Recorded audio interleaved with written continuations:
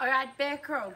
So with our bear crawl, we're going to have lots of different variations, but all of them the same kind of steps stay the same.